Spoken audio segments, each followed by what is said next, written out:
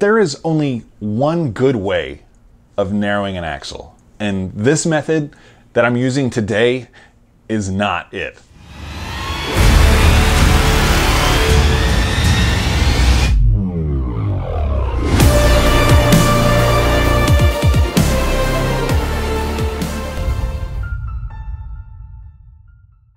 Hey fellow garage fabbers.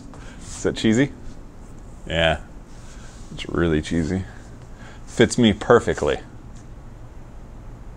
It's 111 degrees in Vegas today and insanely humid for some reason. If you're just joining us, we are smack dab in the middle of completely rebuilding my wife's 1987 Mitsubishi Mighty Max.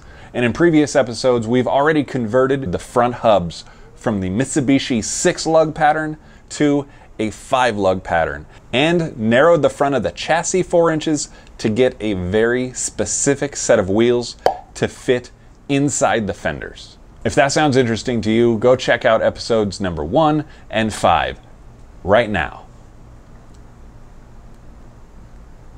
Right now. Now that the front is done, we're moving on to the rear, where we have to do technically the same thing. But in order to change the lug pattern from 6 to 5, I'm changing out the entire axle. I've decided to take out the Mitsubishi Mighty Max axle and swap it with a 2004 Ford Mustang axle with disc brakes. Yay! This is going to give me the lug pattern I'm looking for, but the Mustang axle is way wider than the Mighty Max axle. So we're technically going to have to do the same thing as we did with the front and narrow it so that these wheels will tuck inside the bed sides.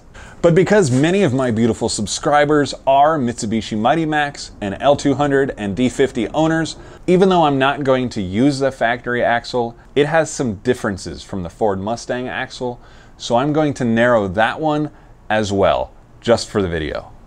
Before I start, I want to point out that there is only one good way of narrowing an axle, and this method that I'm using today is not it. My goal with this video is to give you the best options and attempt to steer you away from the truly terrible options, all while showing you how to do what I think is barely an acceptable option. For Ford and a few other commonly used axles, there's an internal jig available which consists of machined components that fit tightly at the inner and outer ends of the axle housing and a precision steel rod that fits through them.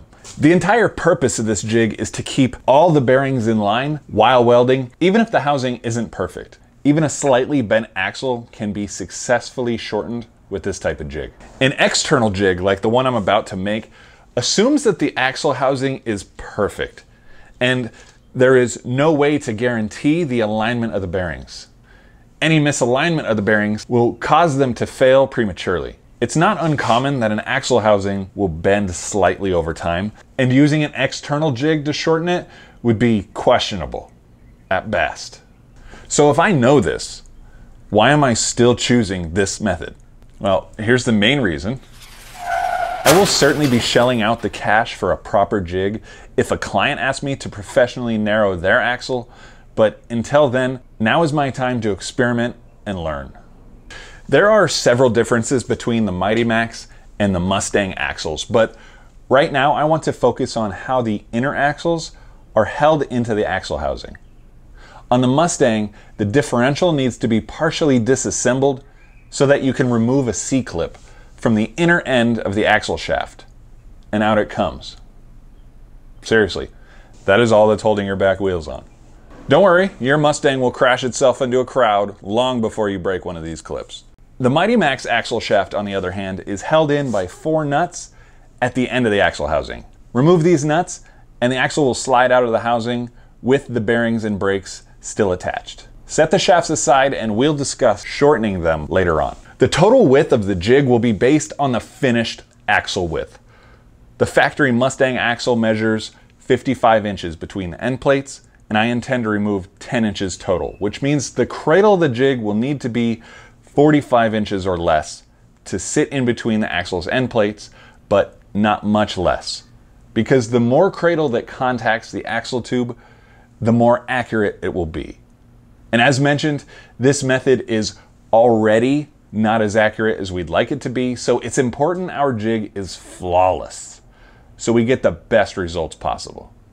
I'm going to start with a sturdy base using that measurement.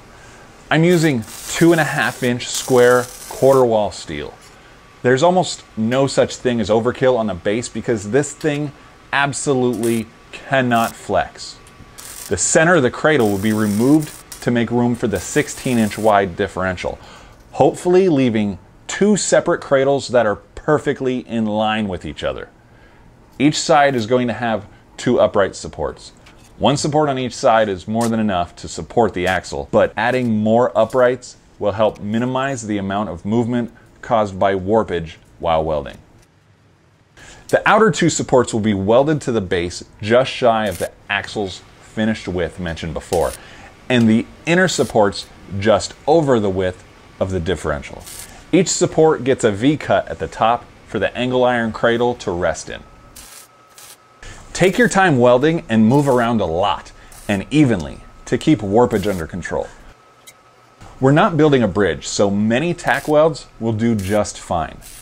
Check the cradle often with a straight edge as you go. Straightness is much more important than strength on this one, so have patience and go slow. Oh my God, what are you doing? What did I just say? What did I just say? Ow. The axle stand slash jig is nearly complete. All that's left is to cut out the center section to make room for the differential. And that's gonna be the moment of truth to find out if this thing is as perfectly straight as we need it to be. Because when I make that cut, hopefully nothing is gonna happen. But because I was rushing when I was welding, there's a good possibility the two pieces are going to spring together on the blade, spring apart, or spring left and right. And we don't want that. We want this to remain completely straight, even though the center section is removed. But right now, it is so hot I can barely touch it. So I'm gonna let it completely cool so that the metal can completely relax. And then I'm gonna come back and make the cut and see how I did. Well, I gotta go and get my truck smogged, and I think it's about the perfect amount of time to let this thing cool. So I'm gonna go do that, come back, and we'll cut this thing apart.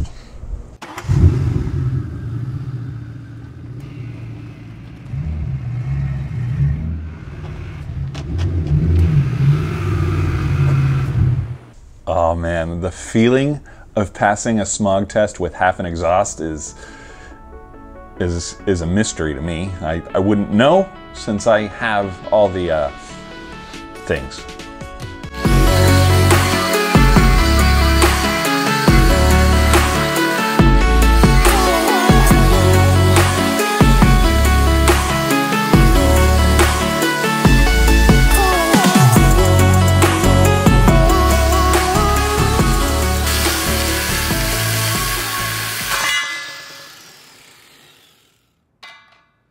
Well, it's definitely not perfect. When cutting through the angle iron, right at the end of the cut, everything sprung in and it clamped down on the blade.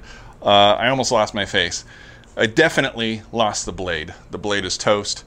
But all in all, it's close. It's close. It seemed to just clamp inwards a little bit, but the vertical alignment and the left and right alignment of the two pieces of angle iron are, man, it's close. I'd say it's like a 32nd of an inch off on one side, which is really weird. Almost as if the angle iron itself was under tension and it sprung open. I don't know, it's really weird. But I'm gonna run it. Hopefully we're not cooking bearings once every oil change. I guess I'm gonna have to report back to you on that one. Correction. With a strange configuration of ratchet straps and pry bars, I managed to flex the jig slightly to bring both sides into perfect alignment. Certainly not a glamorous calibration, but I'm very pleased with the straightness now. Let's remove the center of the jig and start on the axle.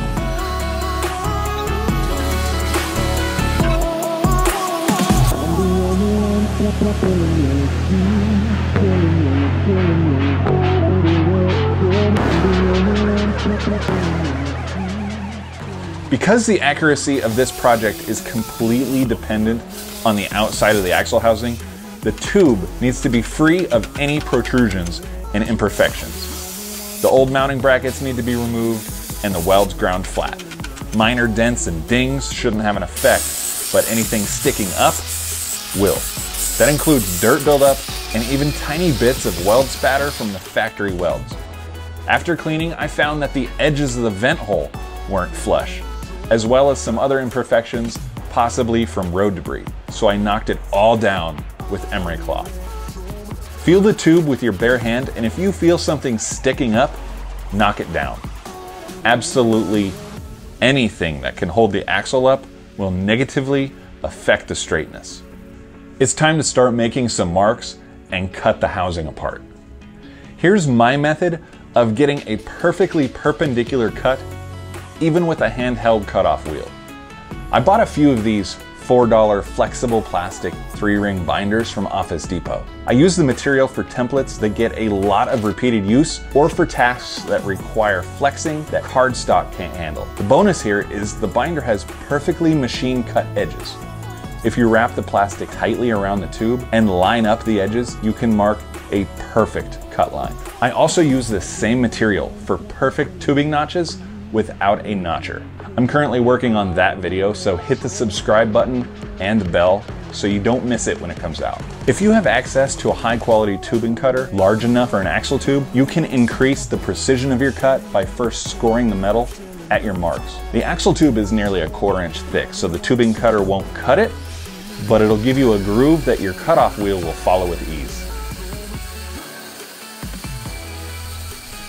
If you don't have a tubing cutter, grab some wide tape and make yourself a visual guide around the tube at your cut marks. I'd suggest marking which edge of the tape is the cut line so you don't mistakenly cut at the wrong edge of the tape. When cutting, rather than cutting directly on the edge of the tape, purposely cut away from the edge to create a margin for error. Your handheld cut will likely be uneven, and this will ensure you don't cut too far and then perfect the edge with a flap disc. The more precise your cuts, the tighter your fitment will be, the less heat shrinkage you'll see, and the straighter the housing will be in the end. Let me take a moment to point out what this tube looks like inside right now. It's completely coated in steel fragments and abrasive dust. All this stuff is going to have to be cleaned out really well so it doesn't make its way into any of the bearings. We're going to use the seam inside the tube to make sure we're welding the ends on in the original position. Just mark the edge of the tube at the seam so that you can see it from the outside. If for whatever reason you want to reposition your brake calipers, like say to match or mirror the location of the front calipers, now's the time to do it. Caliper orientation isn't super crucial as long as the caliper bleeder screw is at the top and you can connect a parking brake cable. Bevel the ends of the tube that will be welded to ensure proper penetration. Slap the ends in the jig, position the clock marks, and clamp tightly into the jig. The tube will be forced into the valley of the cradle and therefore will be forced to match the straightness of the jig. I spent a lot of time measuring this axle as I welded, but I honestly think it was pointless. I chose to measure the distance between the machined edge of the plate at the end of the axle and the edge of the differential where the tube is pressed in. I don't think that told me anything. The tube could essentially contort 3 degrees, a visible bend. The measurement between those 2 points would not change, at least not enough to be detected with a tape measure. So to advise you to skip the measurements feels wrong, but this jig will prevent any measurable movement. Perhaps a better method to monitor the movement of the end of the axle housing would be using a machinist's dial indicator, but I honestly cannot imagine how you would mount it. Once again, welding slow and even is key. I'm going to start by applying heavy tack welds directly across from one another. Allow them to cool and rotate and repeat. The axle only contacts the jig at 2 small points at any given time. You should be able to add several tack welds before they interfere with the axle laying flat in the jig. Once there's 8 solid tack welds, I'll move up to 1-inch beads directly across from one another. These will certainly affect the ability for the axle housing to lay flat, but by now it should be rigid enough to no longer depend on the jig for straightness.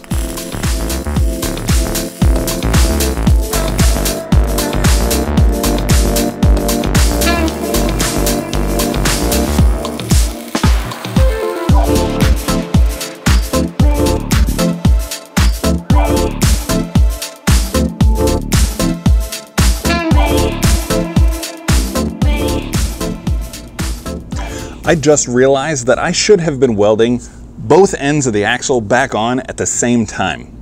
Perhaps you've noticed in this video and in previous videos, I only show work being done on one part of the vehicle, even though that work may need to be repeated on the other side. I do that to save on production time and shorten the overall length of the video by eliminating repetition, but this time it got me in a pickle. If you remember, I was talking earlier about making sure the tube is completely free of bumps when we started.